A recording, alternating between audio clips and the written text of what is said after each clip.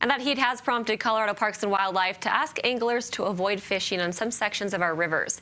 This is in addition to a mandatory closure on a stretch of the Yampa River just below Stagecoach Park.